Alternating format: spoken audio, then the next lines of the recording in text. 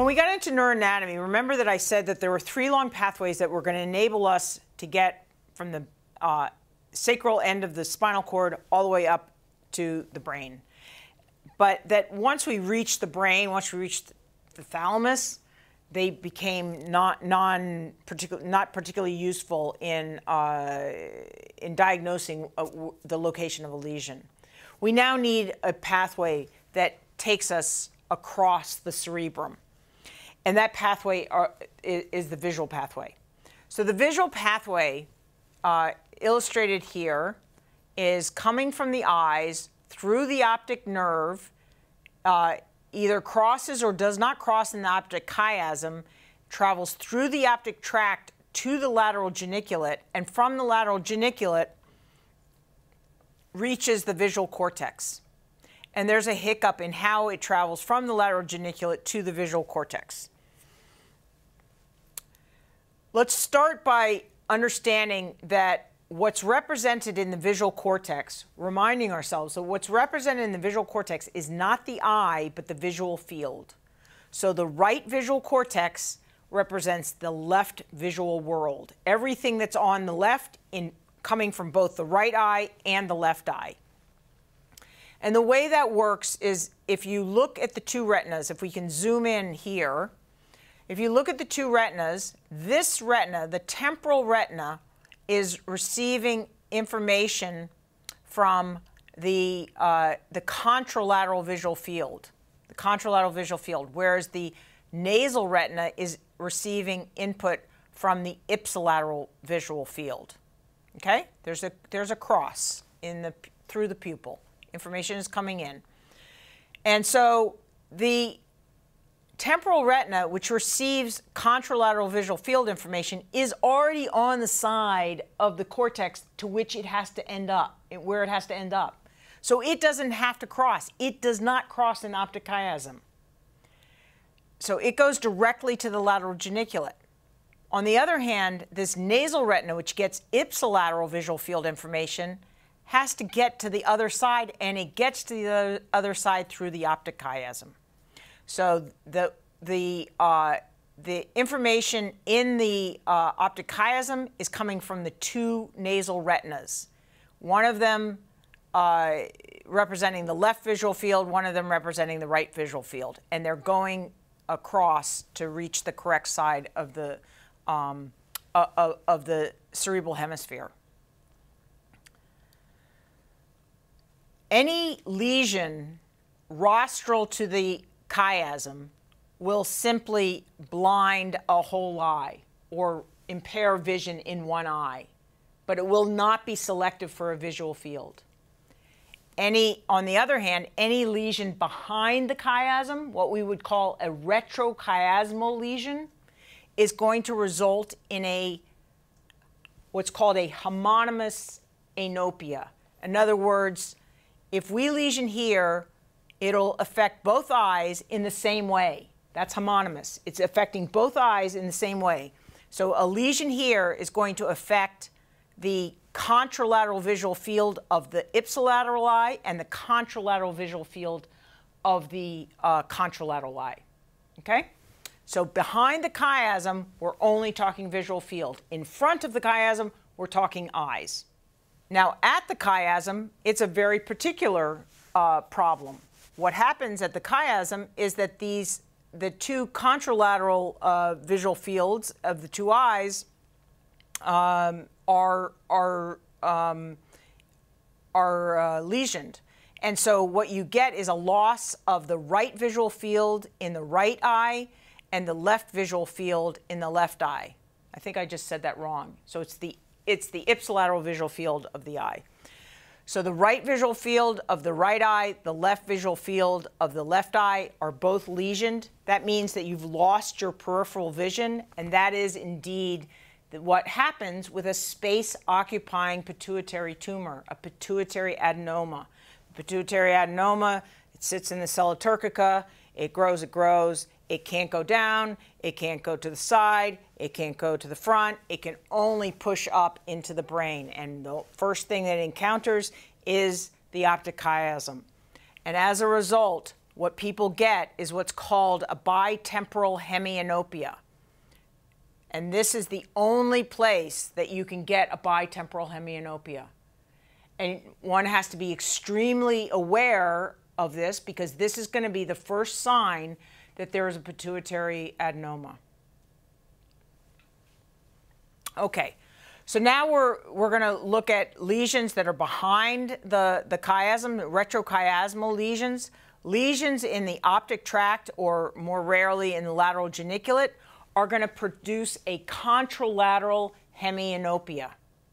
In other words, if my right optic tract is lesioned, I will not see the left visual field from either my left eye or my right eye. Okay, it's all about visual field. I know I'm saying this over and over again, but believe me, if you go home and you try to repeat this, you'll find yourself confused the first few times. So it's really worth me drilling in on this. You have to remember this. You have to learn this. Okay. Behind the lateral geniculate, things are a little bit different.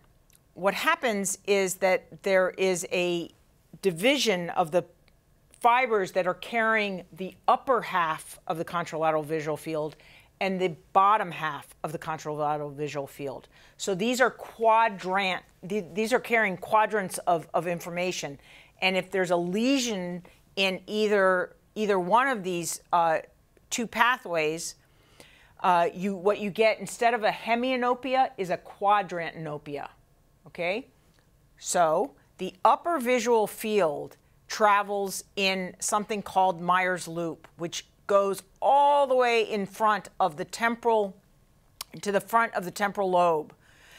It takes this detour. I don't know why. I have no idea how this evolved, but it takes this detour, and so the interruption here will give you a contralateral superior quadrantanopia, whereas a lesion here will give you a contralateral inferior quadrantanopia. That's illustrated over here. They come together as they approach the calcarine fissure, and they come together on either side of the calcarine fissure. There's an upper bank and there's a lower bank. The upper bank carries the inferior part of the visual field, and the lower bank carries the upper part of the visual field. Okay, so let's just take a look at this. The anatomy is really spectacular. This is the optic radiation. So this is the back of the brain. Here's the primary visual cortex here, and you can see this massive tract of white matter. That's the optic radiation. It's really quite remarkable. I was really excited when I first found out that I could dissect that out. Okay, so you see that here and here. We're going to see another view of it here. I'm somewhat in love with this, this anatomy here.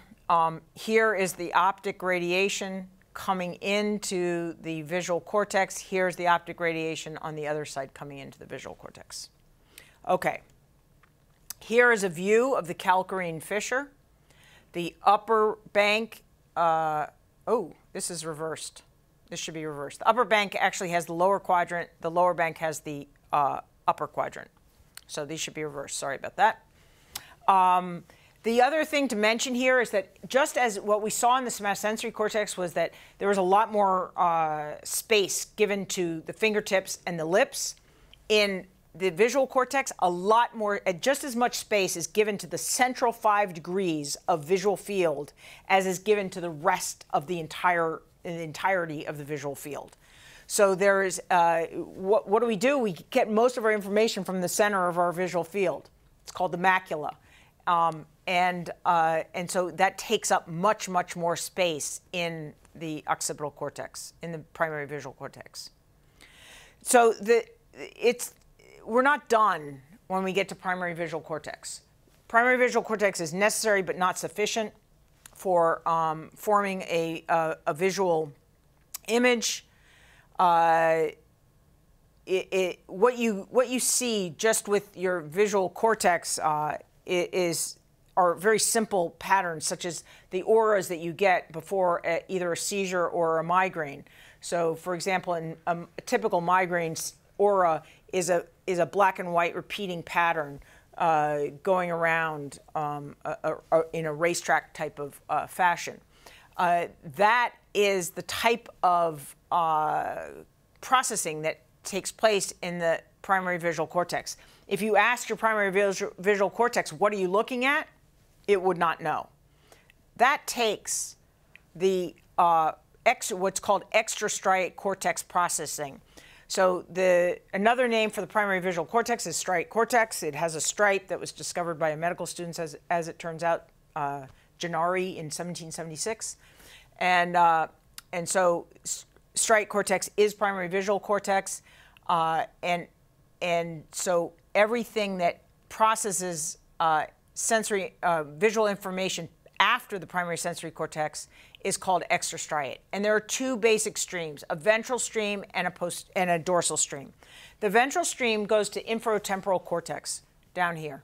And that is involved in trying to figure out what it is that you're seeing. This is the problem that Dr. P had, that we talked about this in the first chapter. The Dr. P looked at this object and could tell that there was a green cylinder and there were these red polygons on top of it, but couldn't say what it was until he smelled it, and then he knew it was a rose. So that is called visual agnosia, and it is a deficit somewhere in the ventral stream. Okay? And the dorsal stream does a different thing. It actually supports locating objects in space, where are they and how are they moving, and it's I think commonly understood that it's the critical area that is used by humans for tool use and other animals as well. We're certainly not the only animals using tools. But in order to use a tool, you need to know where you are in space, and you need to be able to predict where you're going to be in space, where the object or the object that you're trying to manipulate is going to be. And so there are both the use of tools by the self and the recognition of others' use of tools is thought to depend on dorsal visual stream. The ultimate output from the dorsal visual stream is to make movements using this visual information, and that's what we're going to talk about in the next video, is the sensory motor cortex.